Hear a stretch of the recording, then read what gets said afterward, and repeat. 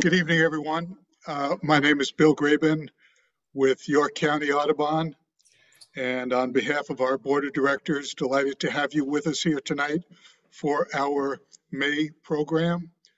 Uh, Quite a month it is. Birds and warblers are pouring in, so a great time for this program. First, a word about our program for next month.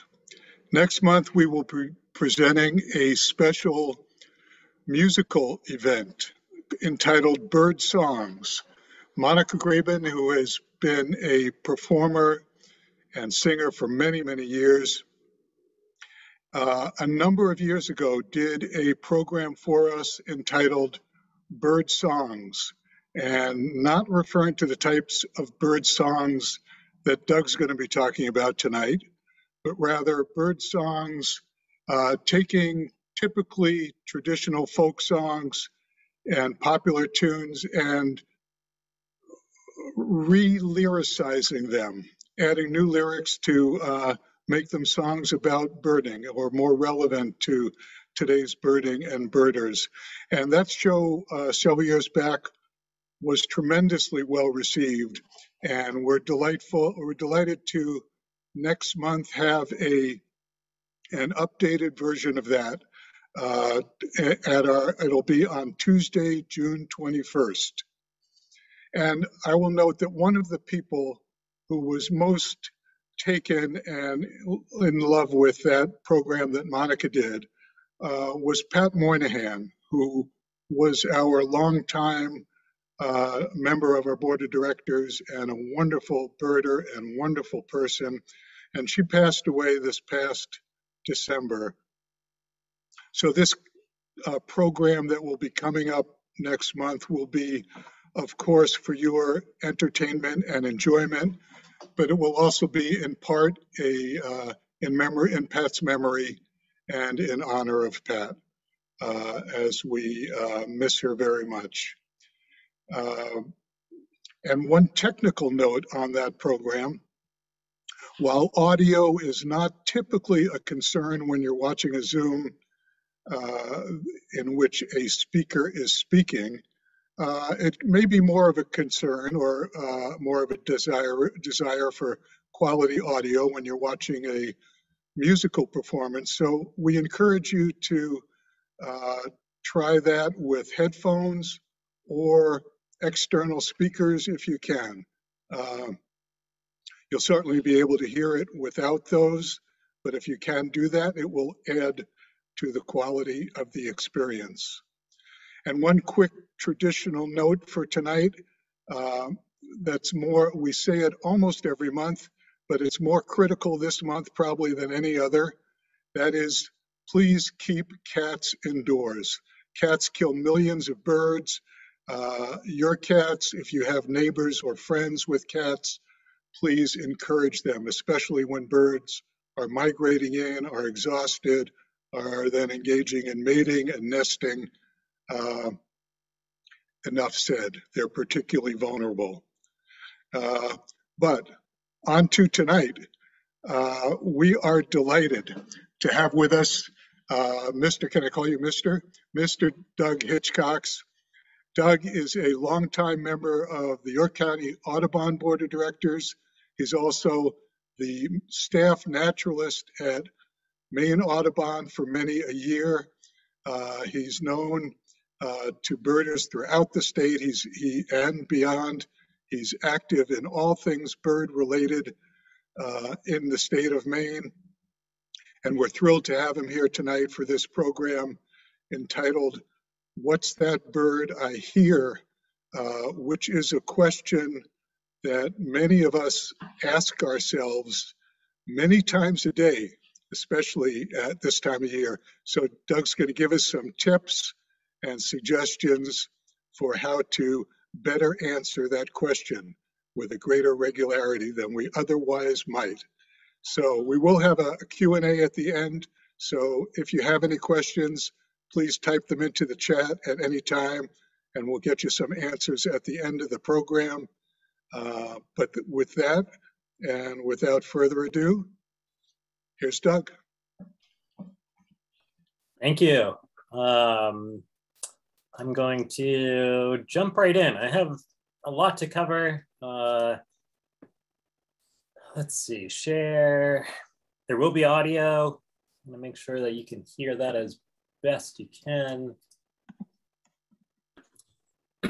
And I'm just gonna make sure I have my chat window open because I'm gonna have a little quiz for you guys in a few minutes. We'll get there, but I'm gonna quiz you on some songs. But we'll get there, as said. So yeah, tonight's program is this, What's That Bird I'm Hearing, as we're calling it, but it's kind of a version of, for a series I do at Maine Audubon that we call our Birding Basics series. This one is also goes by the alternative title, Birding by Ear. So I guess I'll show you an outline in a second, but I'm almost contractually obligated to start with this one. Certainly, since you found this program, I assume that you're well aware with Maine Audubon, York County obviously being a chapter of Maine Audubon, but I just want to make the plug that we're doing a ton of work. I'll mention some bird walks, some other programs and things that we're doing right now. We're trying to do a lot more of it for free, to be as accessible as possible, especially virtually, where we can have hundreds of people attending programs from large geographic areas. But the only way we can do that work, because we are a member-based organization, is either by you becoming a member or donating. So keep that in mind. There's a lot of great work that Maine Audubon's doing through our education department, where I work, our conservation department, as you can see here, like middle of the screen, Laura Zitsky out on beaches. I know especially York County hosts the majority of Maine's sandy beaches, and thus all of our nesting piping plovers, or all of them that nest on those beaches. And then we've got our third leg. We stand on the action or advocacy. So got a lot of work going on right now, and we need your support to keep doing it.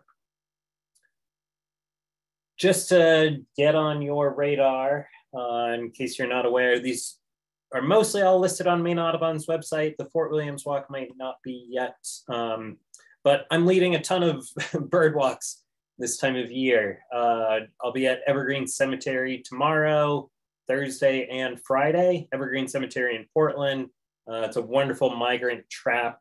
Haven't been there the last couple days as intended, but a huge thanks to some of my colleagues, Nick Lund and Linda Woodard, who filled in for me. But I'll be back tomorrow, Thursday and Friday as well. Next Monday, we're at Fort Williams. We do that walk every year, and it's absolutely wonderful place to see birds, often coming right in off the ocean as they're migrating in the morning. And then River Point Conservation Area Biodiversity Research Institute is doing bird banding there. So you can join us and actually get to see those birds in the hand, which is really cool. They have mist nets set up. We'll get all into that. And these are all at 7 a.m. I see folks in the chat. It's a nice thing. Every single morning, we start at 7 a.m. Again, these should all be up on maineaudubon.org if you want to find more information, links on where to go and everything. Every Thursday, I do a bird walk at Gilson Farm, Maine Audubon's headquarters in Falmouth, except this Thursday, we'll be at Evergreen. And then I just want to make a plug. We've got an evening puffin cruise at a new harbor on May 31st. Not for free. We do need to pay for the boat. But that's a bit earlier than we tend to do them in the year. And it'll also be a little earlier in the evening. So there's still plenty of space on that trip. It's going to be a fun one for sure. So what I want to cover tonight, I've really changed this talk every year, or certainly every time I do this presentation. It makes no sense for me to just sit here and, play a house sparrow song and say, this is what it sounds like. And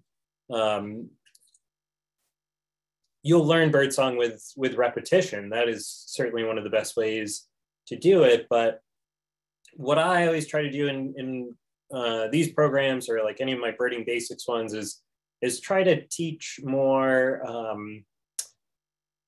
the things that I think are like harder to pick up from either like a book or a CD or something else. So we're going to cover things like very basic biology.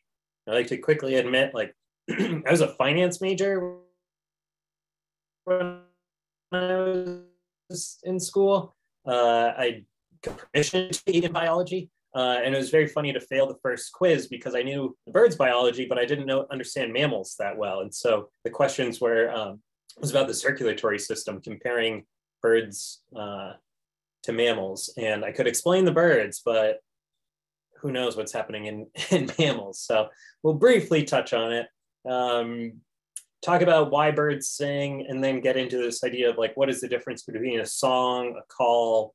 There's lots of vocalizations that birds can make. And then as we're going through, we'll talk about things like dialects, how birds learn their songs. I usually say that we'll wrap up with common examples, but I doubt we'll get there. What I want to wrap up with are some resources. I'm sure folks are probably aware of some of the cool apps that are out there, Merlin being an absolutely amazing tool. It has its shortcomings, and we can talk about some of those when we get there. I'll wrap up with some of those books and CDs, those apps, the things that can then be essentially your homework assignments to go from here. So I do like to point out, there's this wonderful hobby that we all do called bird watching. But since we're going to be talking about birding by ear so much, this is where I think you're kind of taking your skill from the idea of like bird watching, which to me is like you looking out your backyard window, maybe at your bird feeder, and just watching the birds that are there. To me, the hobby, the sport, if you will, of birding is when you're actually going out, pursuing birds, trying to, find them out in the field. And that's birding to me. So no longer are we bird watching. I do like to point out, we've got these birders over here, birding. Then you've got, this has photos from Cornell, who's there.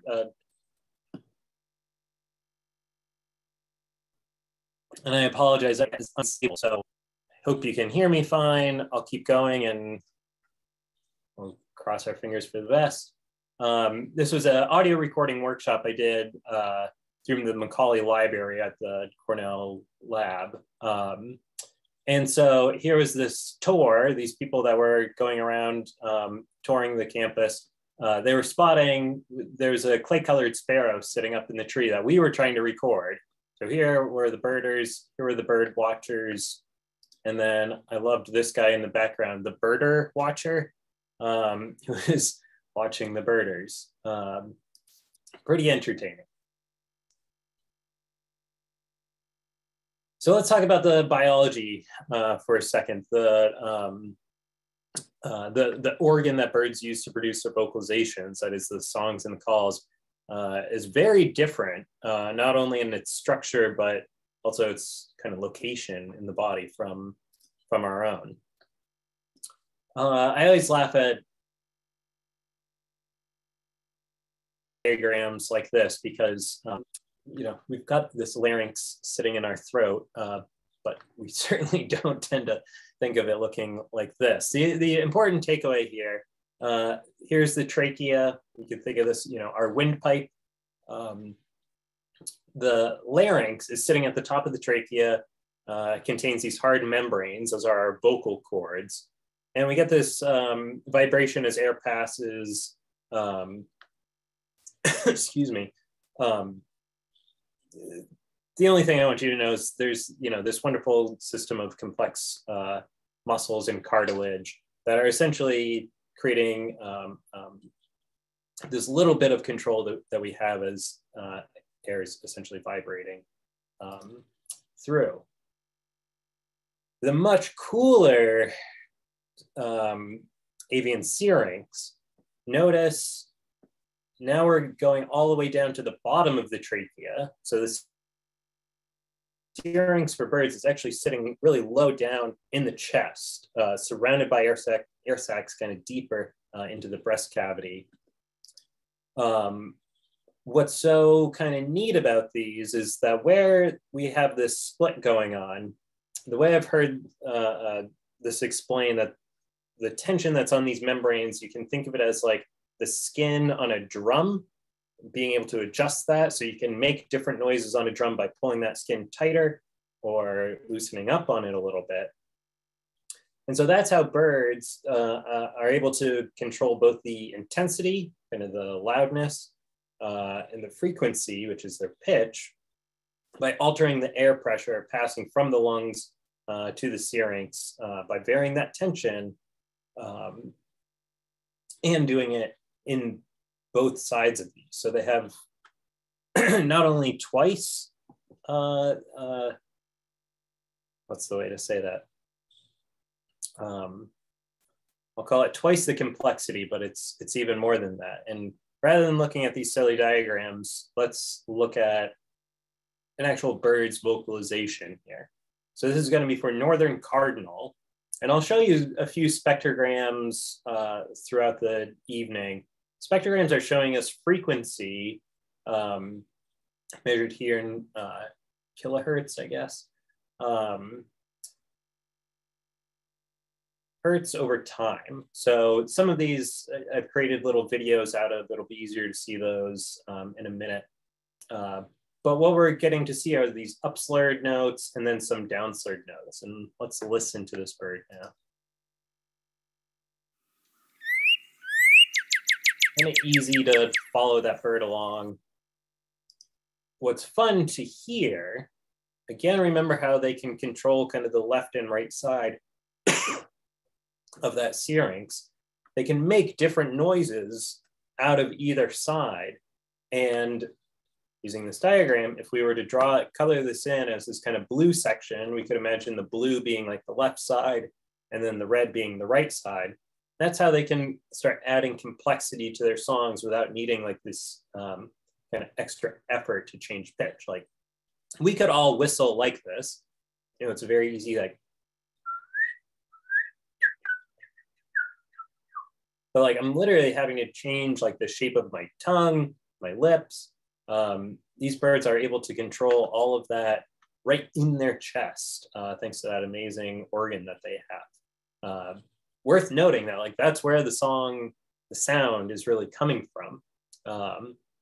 If you ever see a bird sing, obviously they don't have the lips, they're just opening their beak, but really very little tongue control too.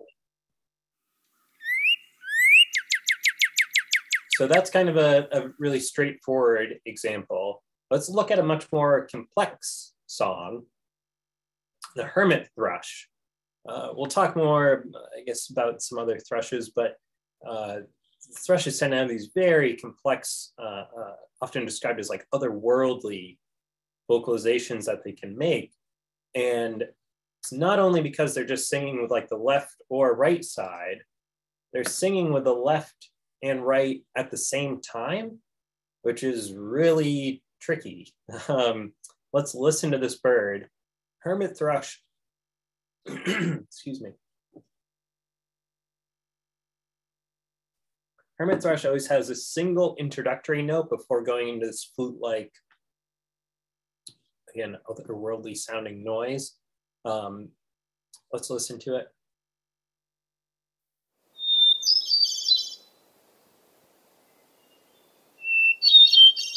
And now why that, you can imagine that's going to be really hard to imitate. And it's because we physically can't with our one larynx, one windpipe, if you will. But you know what I mean. We physically cannot imitate this noise. The closest thing I think humans are really capable of, if you ever hear, what are they called? Throat singers, I think is the, sorry if I've got that name wrong, but you can almost do a little imitation if you try to hum while you whistle. I won't do it right now, especially with the dry throat I've got going, but Here's a fun test for you later. Try to hum while you whistle.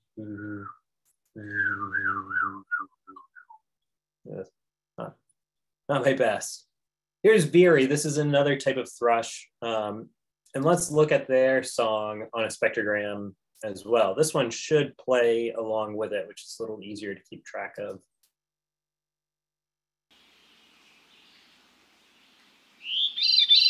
Might be a little lag with the audio, but what's fun to see, it's a little hard to see on just the coloring of the spectrogram, but this bird is again using both the left and right sides and essentially singing with itself. And that's what gives it that almost echoey part of the song. What's really fun to do, let me play this one more time at normal speed.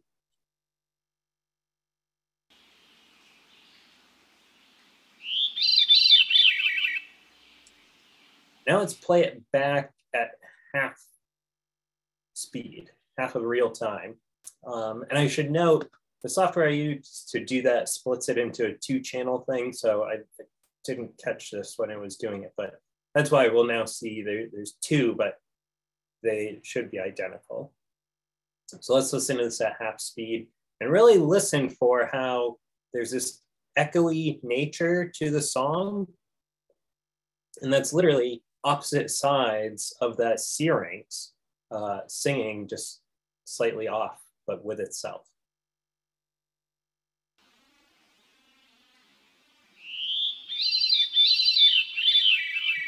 I love that. You can really like hear, again, the kind of 2 parts. I'll play it one more time just for kicks.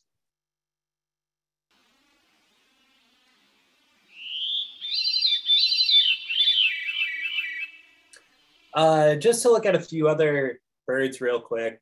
I really like having spectrograms. I'm a visual learner.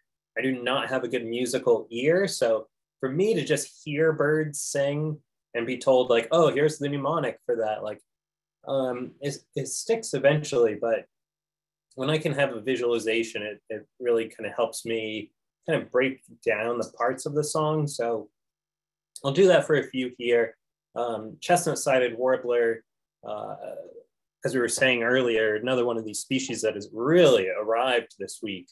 Quite a few of them showed up yesterday. Let's listen to the song.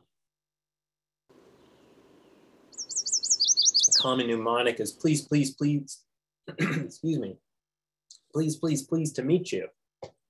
Play it one more time. And now let's listen to this at half speed.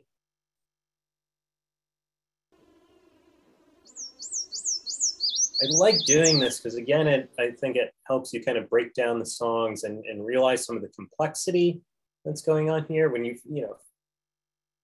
first hear a lot of the different types of warblers. A lot of them sound very similar, but when you start getting into truly the structure of some of these songs, it can really help. And here's one more complex one, song sparrow, one of our most abundant songsters all over the state. Pretty much anywhere you're going to go over the next few months, you're likely to hear song sparrows singing. A good mnemonic for this is maids, maids, maids, burn your tea, kettle, lettle, lettle.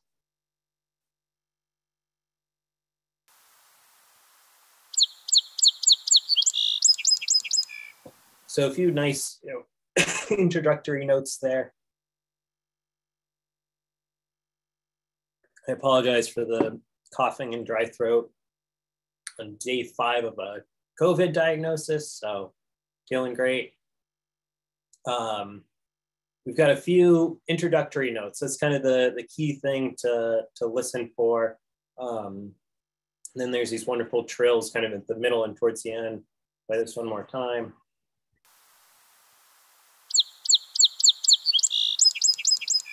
And now let's listen to it just because this is so fun to do. Slow it down for us.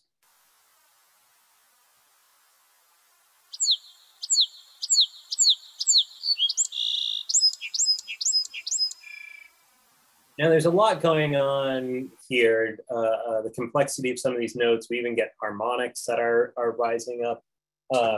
For the sake of tonight's program, I'm not going to go into that too much.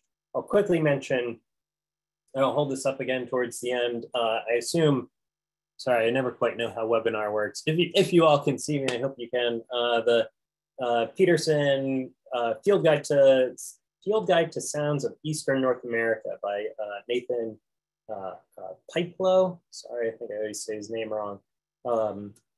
Has a wonderful breakdown of essentially how to read spectrograms. A lot of it's available online too. So Nathan's got this kind of wonderful resource, especially if you are really into spectrograms.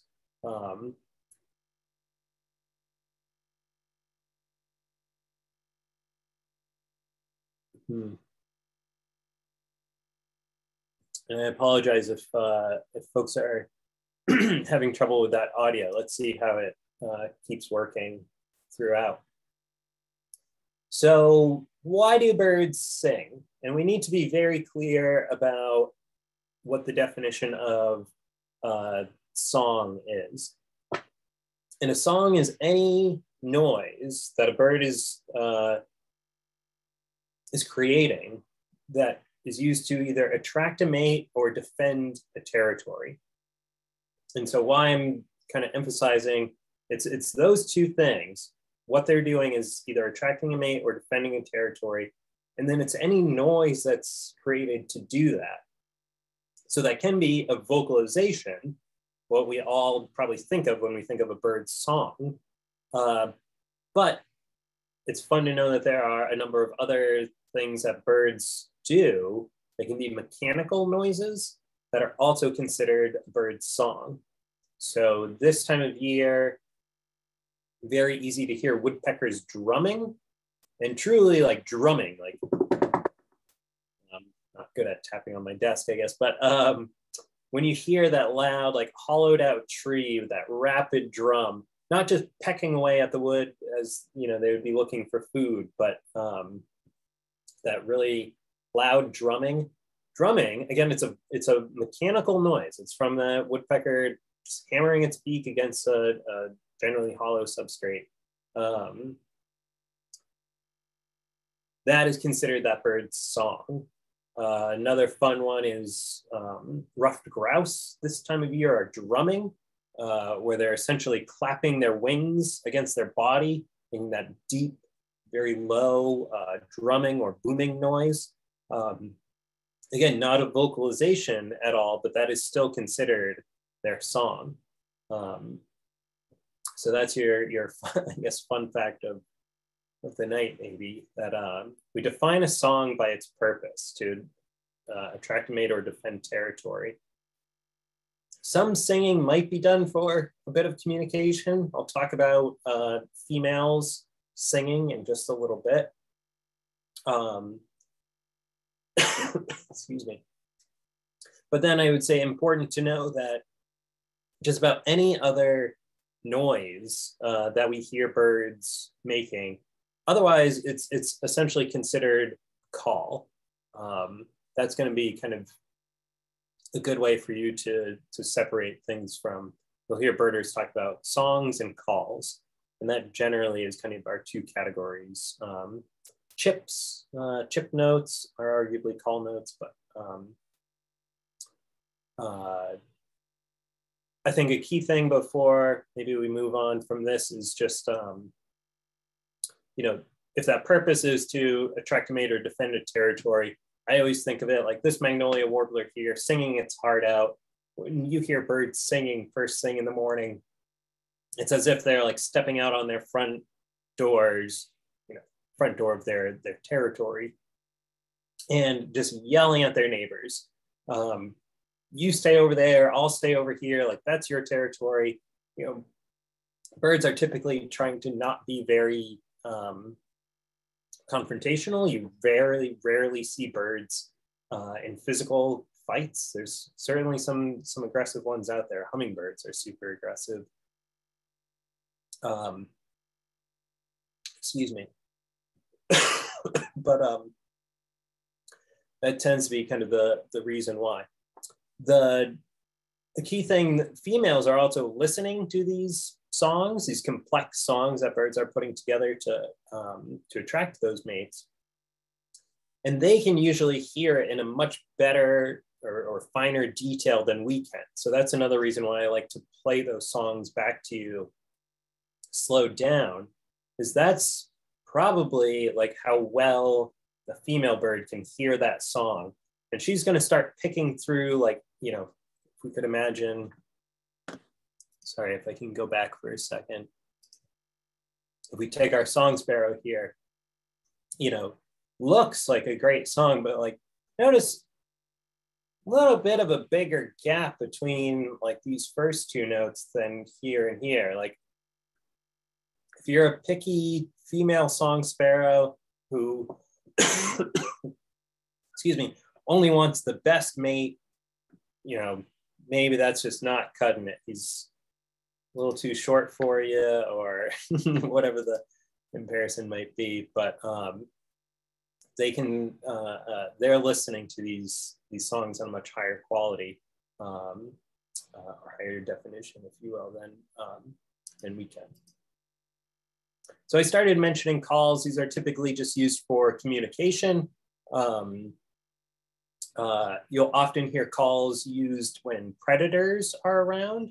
So a nice thing about calls versus songs is that they tend to be very short and very high pitched. So songs can be longer, they can be complex, sometimes lower pitch, because you're trying to convey a lot of information and maybe not super far. Where a call, if there's a predator, if there's a hawk that comes by, you want to give a short, high-pitched call, because being high-pitched, it's not going to travel very far, but it's really hard to pinpoint.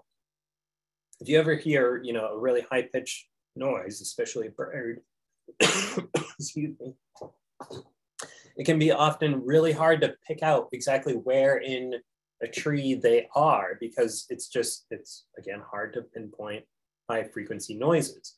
Low frequency, like that drumming grouse, you can turn right to where they're coming from, you know, in the woods, and that'll travel really far distances. So calls are wonderful to not give yourself away. We know they're also used as air traffic control, essentially. So, excuse me, there's hundreds of thousands of birds that are migrating overhead each night right now. Sometimes we're getting millions of birds passing over, and it's really fun to go out. So sorry. And it's fun to go out at night, usually about an hour after sunset. It'll continue sometimes up until midnight. Birds are often going to be flying even later than that, but they're going to be so high up that they can be harder to detect. But you'll hear them giving these call notes.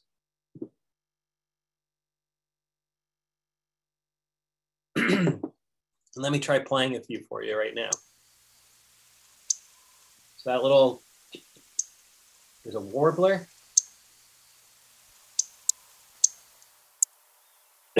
There's a sparrow, a little higher and thinner.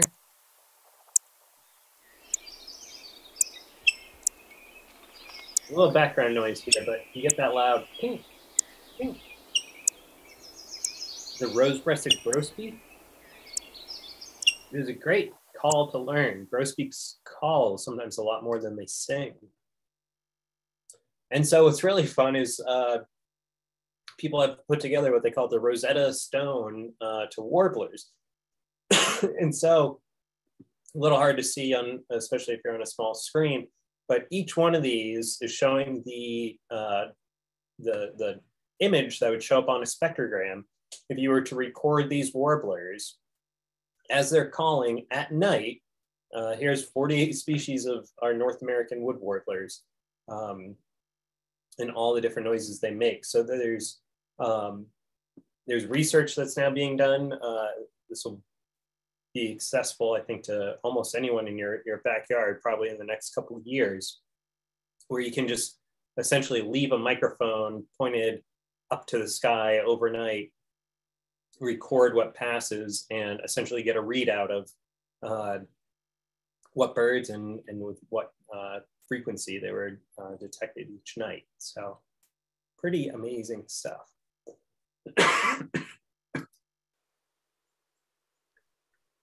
It's Louisiana water thrush, one of our warblers.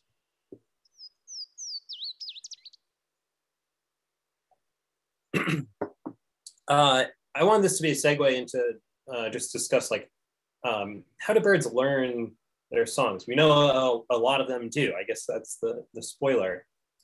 Vocal learning is a very kind of rare thing amongst animals, especially rare in mammals. So far, it's only been demonstrated in one primate, humans. We're doing a good job at it. Cetaceans, so like whales and dolphins, have vocal learning. There's 2 species of bats, and that's about it for mammals, which is like not very many, which is amazing when you contrast it to birds. There's 10,000 species of birds in the world. Excuse me. Of those 10,000, almost 5,000 of them are exhibit vocal learning. They learn their songs and calls. That's going to be this group. We'll talk about the oscine passerines or oscine songbirds. That also includes our parrots, which there's about 350 species of. And then hummingbirds also have learned songs. Hummingbirds around the world have, or excuse me, it's just a New World species, but outside of Maine, I should say, can have some really complex, quite amazing songs that they give. We typically don't get to enjoy it as much with our ruby-throated hummingbird here, but cool to know.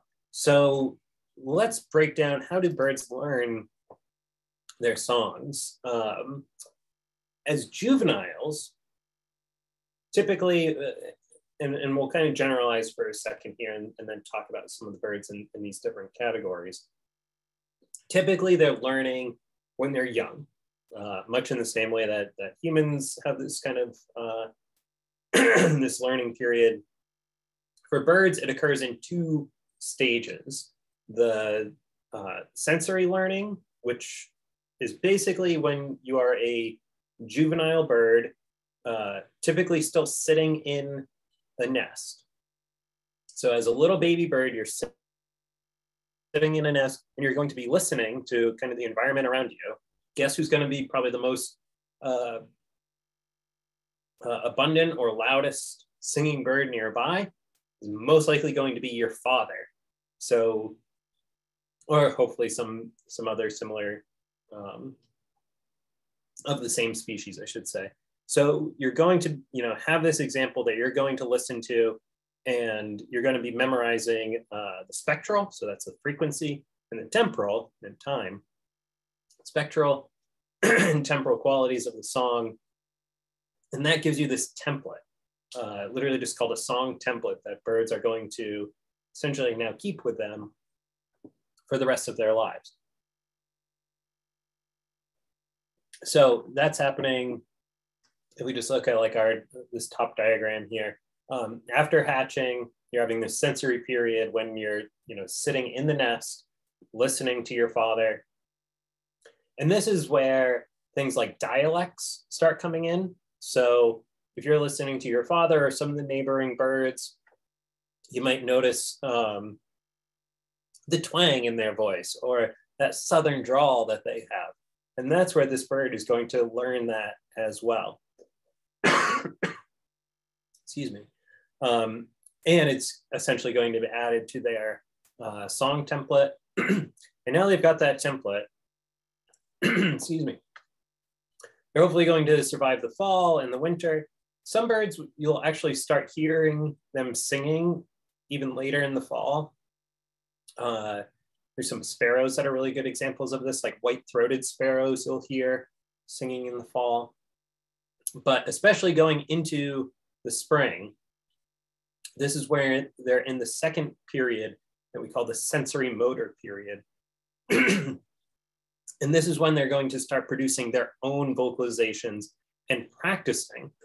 And they're basically trying to make their voice match that song template that they've learned. So learning it here in that sensory period, now they're singing themselves, trying to match it. Hopefully by spring when they're attracting a mate, and then that song becomes what we call crystallized. Back here, plastic is the term, a plastic song that's going to change a lot.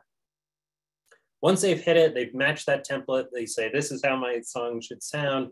That is going to be crystallized in their memory, and they can now sing that song essentially for the rest of their lives. Sorry, I think I actually have another, yeah, I like this diagram a little better. Plus it's got nice pictures of birds on it. Excuse me. So just a couple birds to look at real quick. Things like our zebra finches are one of the most studied songbirds out there, which have this very short period where they're essentially crystallizing that one song that they'll have. White-crowned, or here in Maine, you think of white-throated sparrows, having this kind of awesome thing that they do. So having that sensory period we talked about, practicing that sub-song, again, as we call it, the plastic song, going throughout the winter. Now they're going to sound great, but each year they have to essentially keep learning that song. And so what you'll hear, white-throated sparrow has the mnemonic that a lot of people use is like old Sam Peabody, Peabody, Peabody. So you get these introductory notes. It's like, sorry, can't whistle too well right now, but.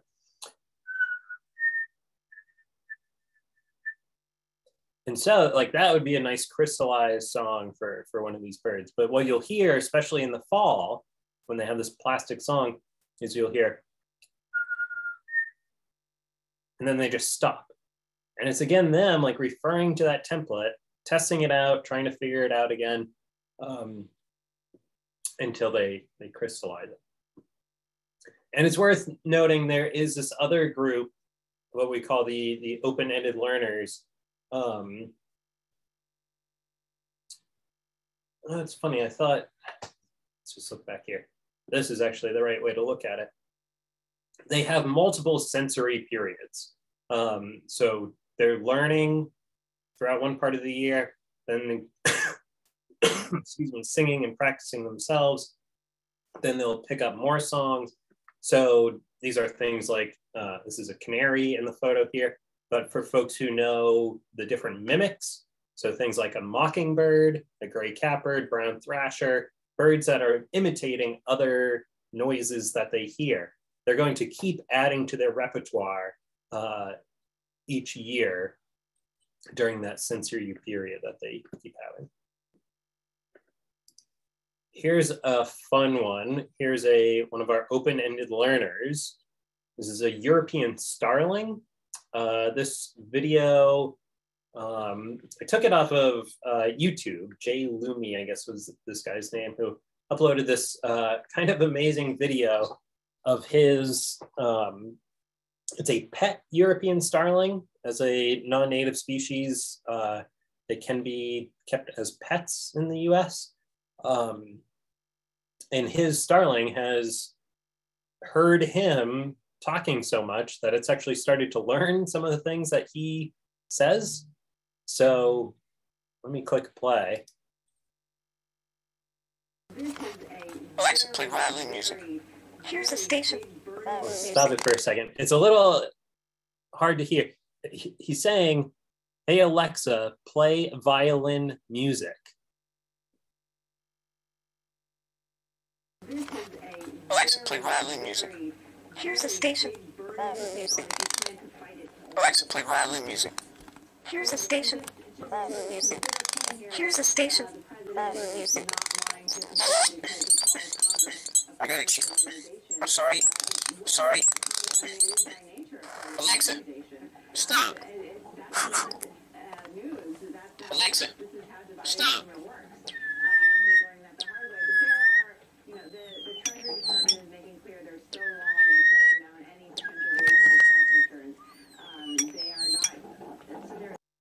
So there's definitely something comical to it that like the bird has learned it saying, Alexa, stop, which probably the most common thing you say to your little listening devices.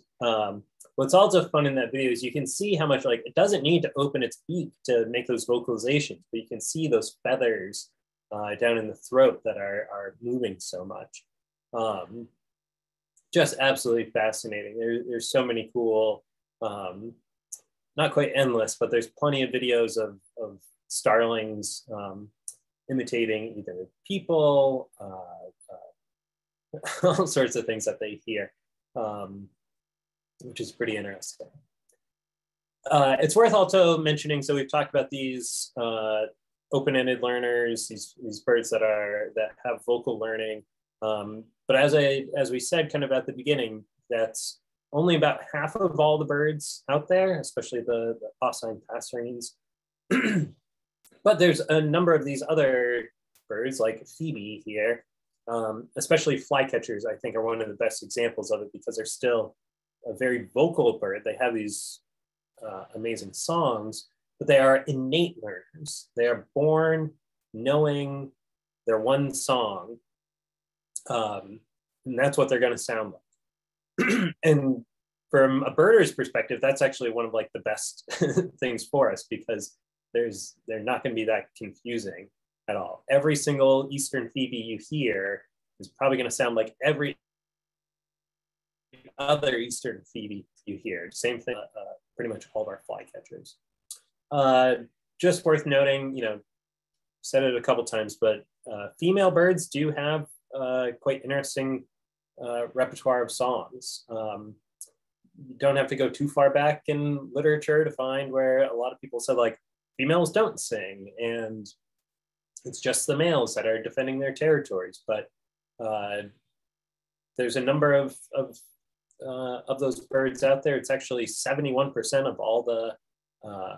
of all these passerines that at least have some female song present. So it's a lot more abundant than we really thought. I've used this word a couple times. You see it a lot only when you're reading about bird vocalizations. I feel like otherwise you never quite hear the breakup of our passerines. Passerines are our songbirds. And there's the ocine passerines and the sub-ocine passerines. And one of the things that really kind of separates them is how complex their syrinx is. And what I wanted to show kind of in this slide is let's take a Virginia rail. This is not a passerine at all. It's not a songbird, it's a rail. And arguably a kind of older lineage, if you will. They do have an amazing vocalization, but I'll play it in a second and you'll hear it. It's not super complex. Kind of one note, except for that last one that was like really a burst of it. Let's go into a sub-ocine passerine. So a songbird, should have this really elaborate song, right? Kingbirds, they do have a slightly more complex dawn song that they'll do. Excuse me. But this is generally what they are going to sound like. Now, once we step into this, they actually evolved later. That's kind of the key thing with these ocine passerines that have these really complex songs. It's because they're built for it. So let's listen to White-Eyed Vireo.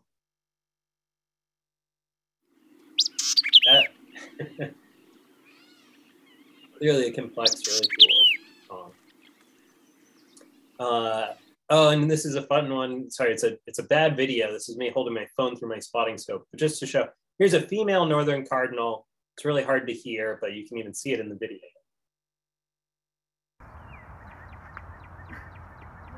The male is singing back. There's a male and female singing. So it's a fun one to look for when you can have sexually dimorphic birds. That's where the males and females look different. And especially with cardinals. Now, this is a really fun time of year. If you hear a cardinal singing, track it down and see Is it a female that's singing? For the sake of time, I'll kind of skip this story. I can't believe we're closing in on 8 already. What I just wanted to show, this was a female, excuse me, American redstart that we found that was singing. And what's neat is that with each one of her songs, it's the kind of loudest or showing up the best on these spectrograms here, is it's very plastic. Notice how every time she sang, it looks a little different. Some of these are kind of similar, but every time she sang, it was a little bit different. The male that was in the territory, you can see his part of the spectrogram here. Every time he sang, it was spot on. It sounded exactly the same as this crystallized song. And what was cool watching this nest was the female would sing a little bit, maybe wait a minute, sing again. And then as time went on, she would start singing faster and faster to almost this like constant song. And then the male would come zipping in with a mouthful of food. And the female would occasionally feed. And after the male left, the female would have this kind of slow song again, singing every minute or so. And then same thing, like we watched this happen over the course of half an hour where her song intensity would pick up just as it was getting kind of at its loudest or most frequent. The male would come zipping in with food and off he'd go. So clearly there's some sort of communication that was going on there with this female bird song. So the only takeaway is that like we're still kind of looking at the tip of the iceberg, I think, as we're trying to learn what is the purpose of female song. So let's do some of the fun part of learning bird song. We're clearly going to go over 8 o'clock. I apologize if folks are looking for that hard stop at 8, but let's do this as quickly as we can. Here's some of my tips for learning bird song and why I think it's so important. One of the rarest birds I've seen in North America. This was the stunning view that I got of it. There it is. You can kind of see this nice rounded head. There's the belly. There's a Key West quail dove. Despite the name, they're not in Key West. They're probably all hunted out of there. But we only were able to find this bird because of some of the noises that it was making. There's other birds right in our backyards here. This is Kennebunk Plains. Go there this time of year. And you'll find things like eastern whippoorwills. Whippoorwills are, I think I've seen one once. Otherwise, you really only hear them. And there's a Chuck Will's widow that's up in Orland, Maine. In fact, I think 4 years now.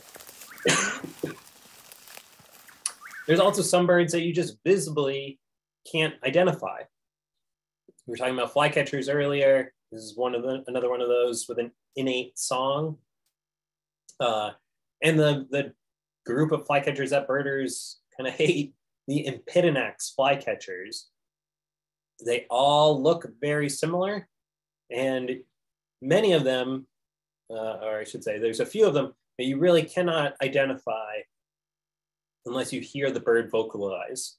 So alder flycatcher and willow flycatcher, we could have one of each in either hand side by side, and unless one made a noise, we could not tell you which one is which.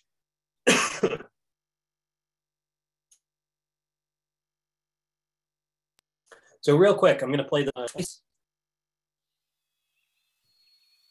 Free beer.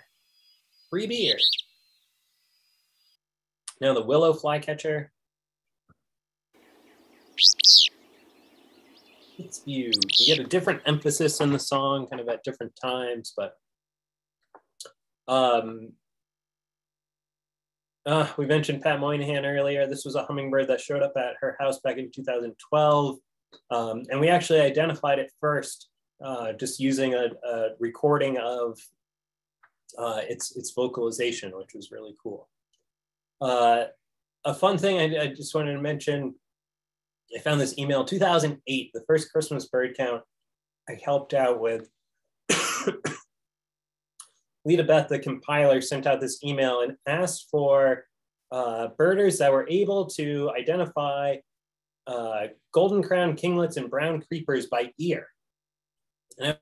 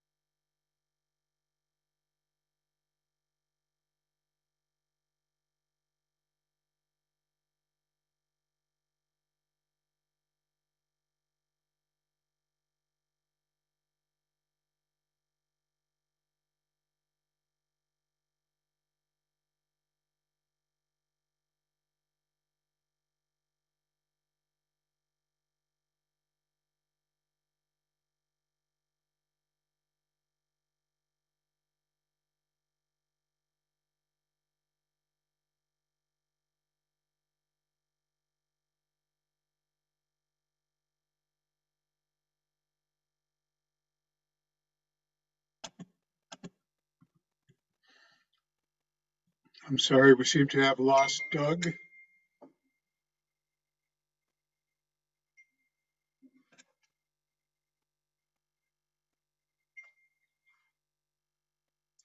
Doug?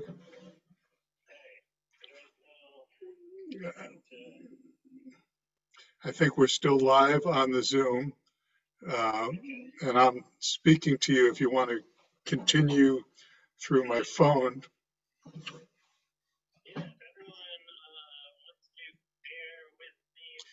Yeah, Doug's saying please bear with him for a moment.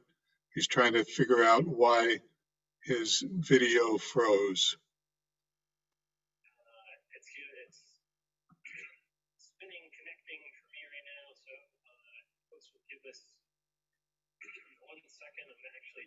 Into just a hardwired Ethernet cable.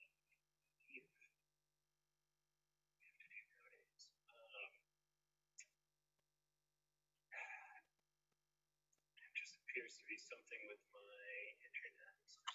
Yeah, Doug's trying to re-engage his internet.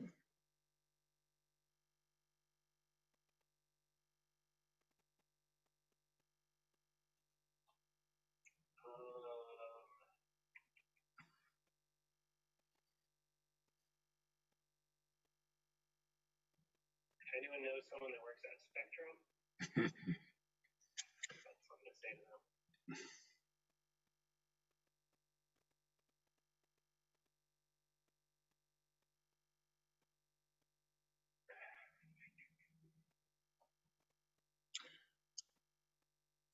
Well, do you want to, should we leave it at that?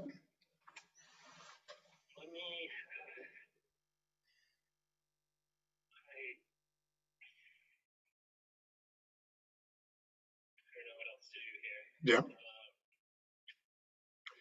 I think we'll need to wrap up this program. We did get almost all the way through it. We can post an epilogue to it, if that might be helpful. Yeah, I wonder if I can do just a recording or something. Yeah. So I'd say share my apologies with everyone. I will.